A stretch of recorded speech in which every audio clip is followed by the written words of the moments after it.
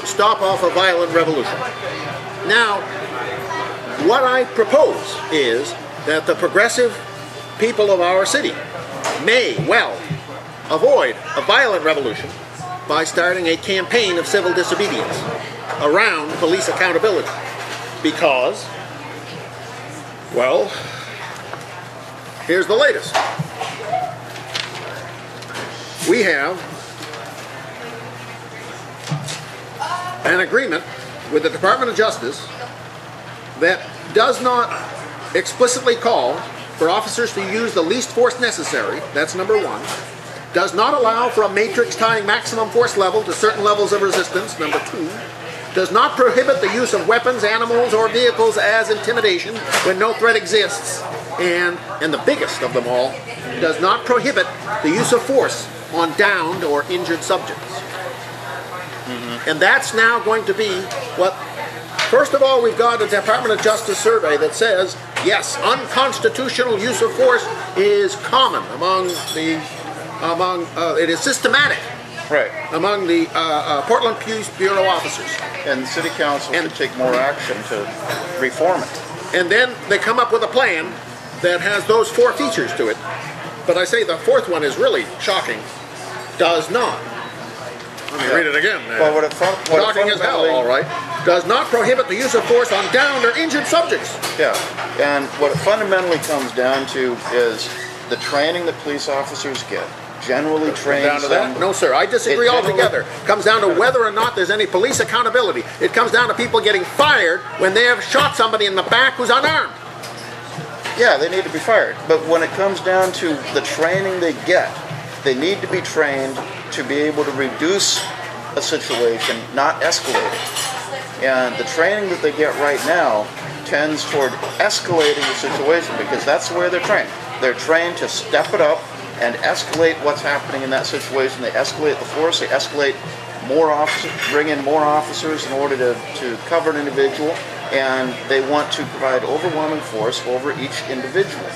Whereas the training, if they were trained in how to work with an individual to de-escalate it, step it down, be able to step it back so that that person no longer feels threatened, that person's level of excitement over what's happening to them can be de-escalated.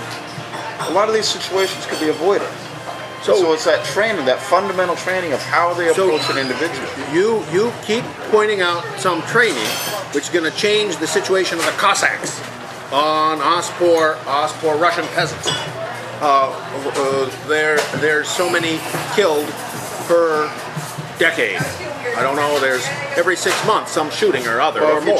If you train officers to deal with an individual in a way that reduces the volatility of the situation, and over the last 20 years, nobody reprimanded or fired for any of these shootings. As I said, they take place every 6 months, if not sooner. Maybe 2 every 6 months or 3 every 6 months, but over 20 years, not a single policeman fired or reprimanded off the force. You know, I read an interesting article a few weeks ago about an officer who, I don't remember exactly where he was. He was not in Oregon, he was in another area, but an officer who had been serving for, I think, 30 years, and during that entire time, they realized, looking back in his history, that he never once had a complaint filed against him. And what he said is that basically he approaches people as equals, and he talks with them, he calms people down, and he's a traffic officer, he stops people and writes them tickets. He gives people tickets all the time.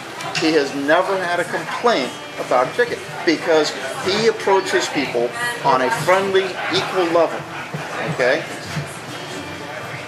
If more officers would understand and train how to be able to approach people on that equal footing and be able to approach people with that attitude of, okay, we're in this, we're friends, we're going to work this out, maybe you made a mistake, we can deal with it, or there's something going on that I need to talk to you about, I need to know what's going on.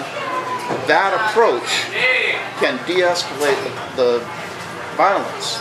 so that you don't end up with violent interactions between police and individuals. Okay?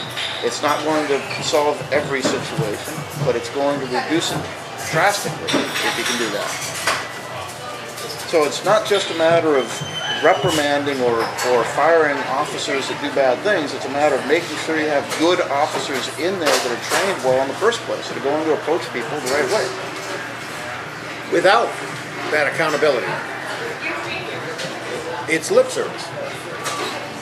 Bruno Bettelheim, a psychologist, used to say that because of his own experience with the Nazis, he recommended that it was the arrested Jewish prisoners' obligation to learn to find a halfway meeting place between these racist Nazi guards and himself, and that was going to help the situation along.